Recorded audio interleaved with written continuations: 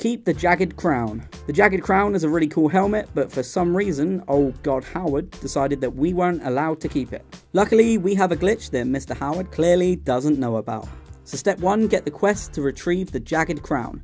It's the first quest when joining one of the 2 factions. It's worth mentioning that it doesn't matter who you choose, you'll get the same mission regardless. Step 2, do the quest, get the crown, but instead of handing the crown over, turn to Ralof or Hadvar, quick save, crouch, pickpocket them, and pop the crown in their inventory. It says you've got a 0% chance, but it's actually 0.1%, so keep trying until it slots in nicely.